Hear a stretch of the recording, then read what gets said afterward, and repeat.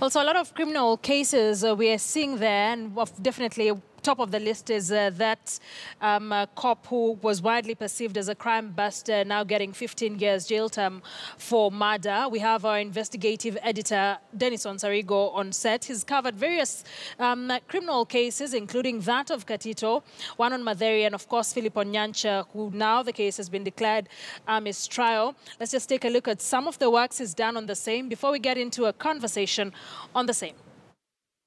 Geoffrey Matheri alias Fongo, having confessed to killing hundreds of women, is now a free man.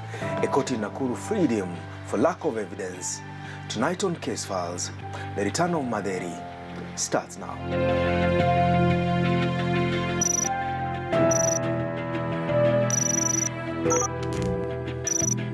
When Case Files met up with Geoffrey Matheri alias Fongo, the one-time street urchin turned vampire, his piercing eyes, arresting look and a deadly demeanor had those near him turn away in fear. This was the face of a vampire, a title bestowed on Matheri by residents of the dusty Naivasha town, railing from one capital crime to another. Matheri, just like the self-confessed serial killer Philip Onyancha, had earned himself a name in the media, a cannibal. At Naivasha Maximum Security Prison, Matheri was serving a 5-year sentence for kidnapping. The prosecution had proved their case against the 26-year-old man linked to a spate of murders in the town in the run-up to the 2008 post-election violence. All right, that's just some of the cases there, or the stories that our investigative editor here has worked on. But majorly at this hour, I want us to talk about the ruling that was made yesterday, where the tough cop, Titus Musila, also known as Katito, has now been jailed, will be jailed for 15 years. In that particular legal battle. Remember, he was widely perceived to be a crime buster. And Dennis Onsarigo actually did work on this particular story. You seeing this ruling yesterday and having done a lot of background investigation on it, did you expect it? The ruling was expected, but I think the family expected more. The family wanted a life sentence handed down on this killer cop. Remember, this man has killed 2 family members.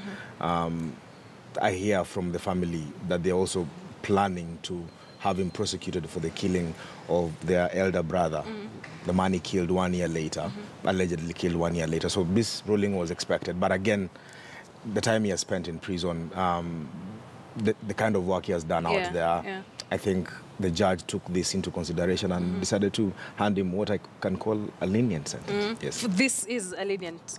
I mean, according to the family, this was very lenient, yes. But there were protests after his arrest, and most residents from Githurai said this man has done well for us in terms of busting crime. I mean, what would it mean for them? This man was very popular among residents who were being terrorized by youth, but he was feared among the youth. I mean, you have a policeman linked to many killings in this area because apparently he was a sharpshooter one and he was a crime buster. So residents wanted someone who can take shortcuts and bring to an end bring to an end spiraling crime in that place. And when we did Case Files on this killer cop, we got a backlash from members of the public who were saying you should come and live in Githurai. But again, civil societies and human rights organizations were saying when you allow police to take law into their hands, what happens tomorrow if they kill your own mother or your brother and then they say he was a killer? I mean, there's a process, there's a working criminal justice system. Have someone arrested, take him to court. If the court decide he has to go in for 15 years, let him go in. He has to go in for life, let him go in for life, yes. I mean, from your experience, we've just shown you've worked on a lot of these cases. From where you sit, what do you think makes police officers now get to this point where they just break the law? The criminal justice system is a mess in this country, but over the years, something is being done. Remember, the law was changed to give security of tenure to the Director of Public Prosecutions, 7 years, and for you to remove him from office, you have to put in place a tribunal of sorts. This was supposed to strengthen the criminal justice system.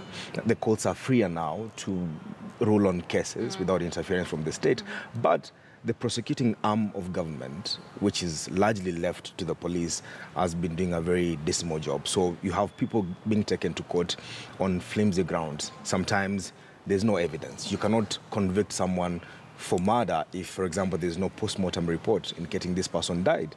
Okay, you cannot take someone to court like they did in 2008, where they took a police officer in Kisumu, caught on camera, killing a protester.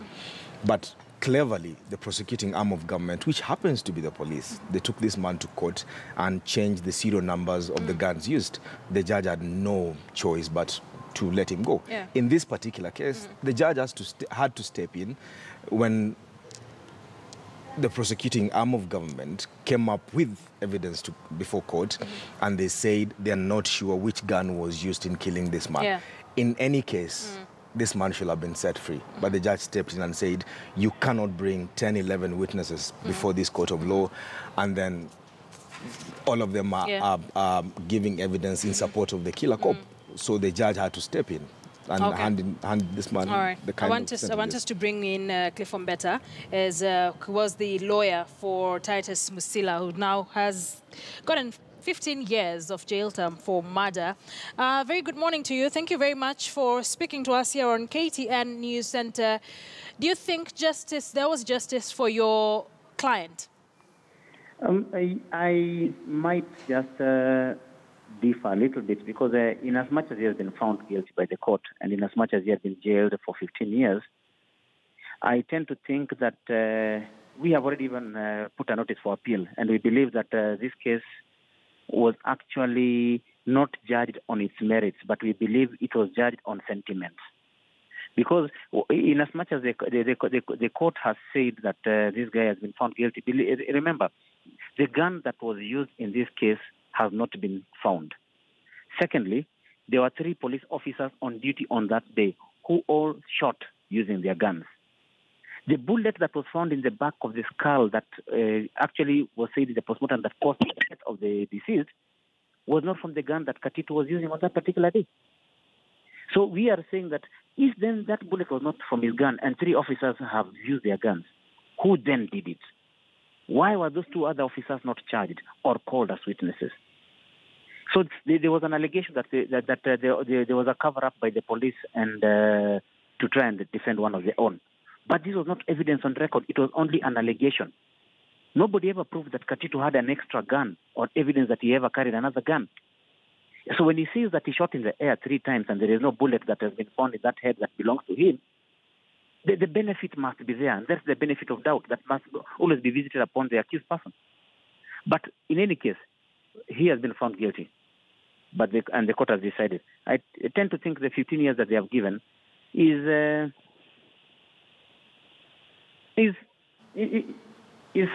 good in relation to in comparison to the hanging that would have been there. Are we going to see him appeal? Oh yes, we have already filed a notice already. Yeah. We have already filed a notice. We knew that the sentence would be read, so we had prepared in advance, because we still believe that we can appeal this case and win. So the 15 years, then is the 3 years probation, which is after the 12 years, is okay. And by the way, he might serve up about approximately 9 years only, because of the time that he spent in custody as well. Yeah.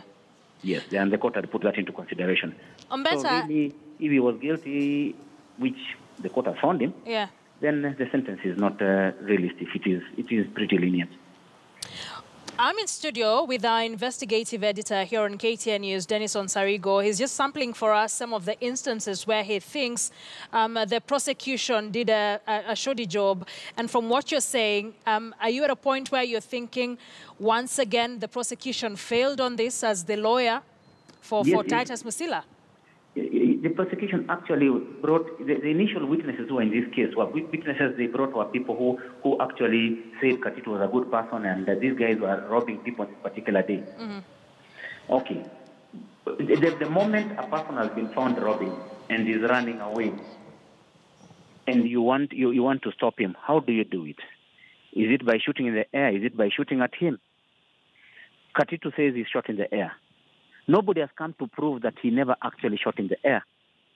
The cartridges that were found at that particular area and the cordoning off of that area, the police did a shorty job. They should have cordoned off the area, picked the cartridges that were found on that particular day, and use them, examine them, and see whether they are the ones. So what they did on this particular day with the police, they never sealed the cordon of the scene, and it was interfered with. This again, now that evidence has been lost there, this is something that should have been used for the purpose of the benefit for the accused person. And we believe that the evidence that they gave now trying to say that he had killed another brother and all that, that is what was used for the purpose of sentiment. Yes, they said there were sentiments that were being used in this particular case because now the family is coming up, oh, our brother has been killed, this man has threatened us and all that. These threats were never even proved that he threatened the family. The family took advantage of this situation to relocate. And when they were called to come and testify and to give evidence about this case, they never turned up. So everything about this case was a mess. And believe me, we believe that in a higher court right now, this evidence cannot speak. Remember the cases that you're discussing for the Kisumu case whereby a person was shot and the gun that was used was different or the serial number was changed. Then the question is, that was only a serial number. Look at this one. This is the bullet that has gone for examination that has been found not to be the one from Katitu's gun. Why shouldn't we get that benefit as well? Thank you very much for speaking to us here on KTN News Center. Cliff Ombeta is a criminal lawyer and was the lawyer for Titus Musila, also known as Katitu, in that particular case. I mean, from picking up from where he's left it from, and when I asked you about why police officers get to a point where they just choose to break the law, is it that they also do not believe in the criminal justice system in the country, or they think it's a frustrated lot? You have policemen arresting people, taking them to jail, and they're released. And of course, released on the basis of no evidence. Yeah. You can't keep someone in jail if you don't have evidence against them. So they decide, let's take the shortcut. Let's have them killed. So if it wasn't for human rights organizations, if it wasn't for the Independent Police Oversight Authority and Independent Medical Legal Unit, Katitu will be a free man now. And if this man appeals, trust me, like the case of Edward Githurai, the policeman who was caught on camera shooting a protester in Kisumu, this man will walk to freedom. He will. That is how things are. That's how it works. And remember, the National Police Service is designed in a way that one unit does what another unit doesn't know. That confusion is easy for you to run a police service. Yes. It allows you not to have a uniformed way of thinking. These are trained policemen. They think in one direction. They get orders in one direction. When you have everyone thinking in one direction, you're staring at, quote unquote, a mutiny, for example. People can decide not to go to work. But they work under very extreme conditions. Yes. They're frustrated. They put in many hours.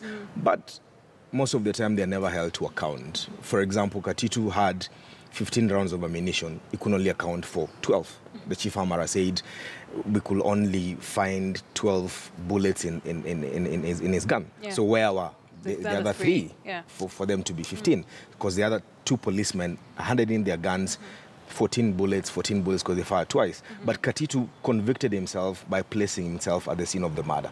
He placed himself there. And there's a star witness who saw him shoot this man 3 times. That's the man who convicted him. Yes. So this particular case, I mean, do you think it will set any precedents? What will it mean for future engagements, especially with police officers and it brings down morale cases of the police. Yeah. People understand the criminal justice system does not work, or it is in favor of criminals.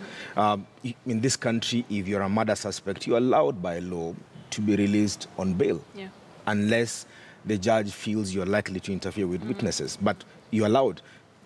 Way before the 2010 enactment of the new constitution, you could not be allowed, you could not be set, you could not be tried out on bail pending trial. Yeah. Okay.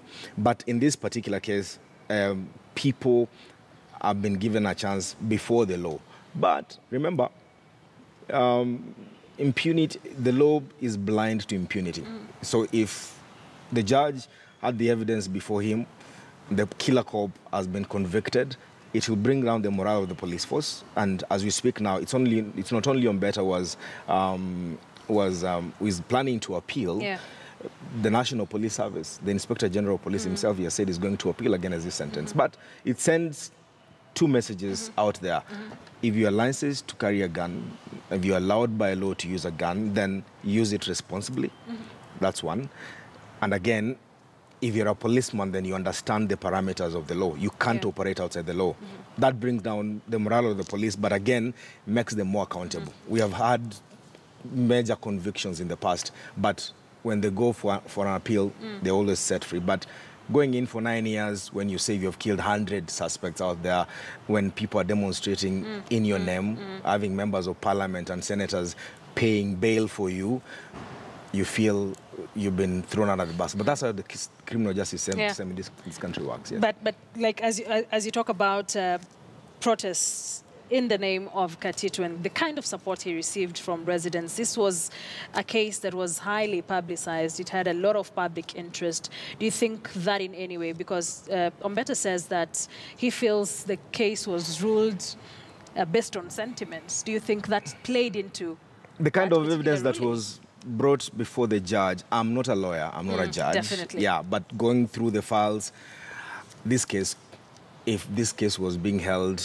in a private room somewhere, this man will have walked to freedom. The fact that he was given 15 years for killing someone and for direct evidence placing him at the scene of the murder, this man should have been jailed for life.